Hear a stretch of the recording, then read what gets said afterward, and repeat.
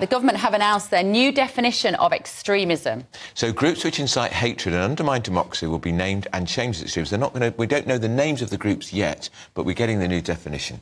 People that fall below the terrorism threshold but continue to promote violence, hatred or intolerance will be banned from working with any public body.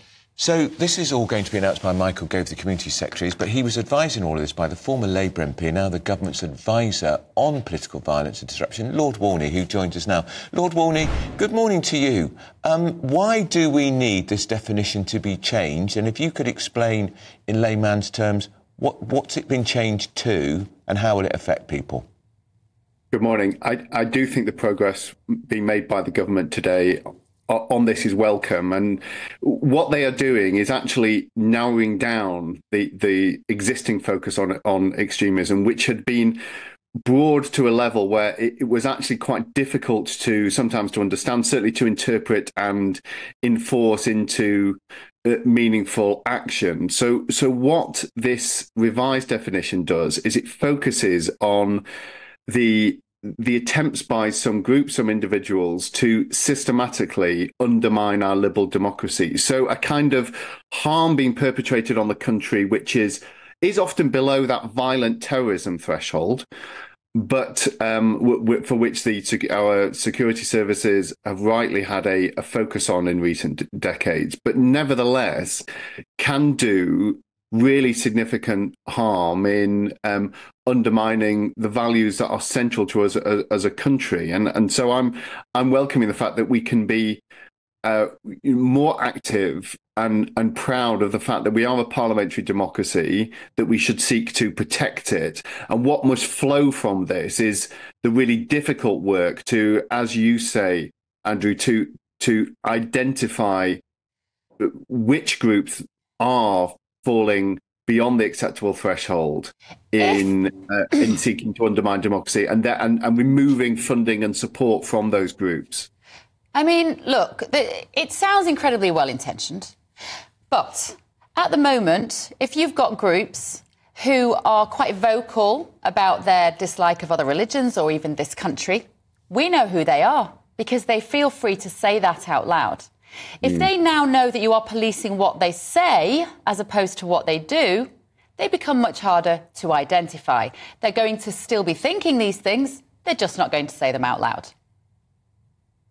Well, it's even more difficult and conceptually and in practice to police private thought, and no one is suggesting that. But where I think the harm can be done is by encouraging this sense, actually, that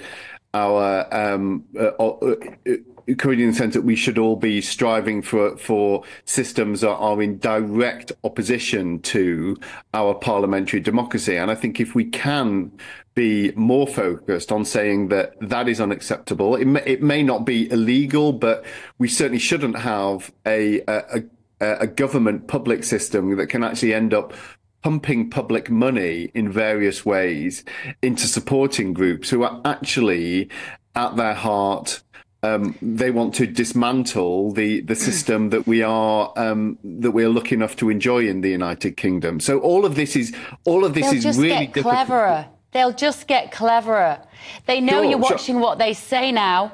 If somebody is saying things which are against this country or against a religious group, those departments handing out that money should be sufficiently smart to not give them that money anyway. We don't need this legislation so that these groups become much cleverer at disguising how they feel, because now they know you're watching them. Now they know they could get in trouble for what they say. They're just not going to say it. We don't need this, do we? If people are doing their jobs properly, we don't need it.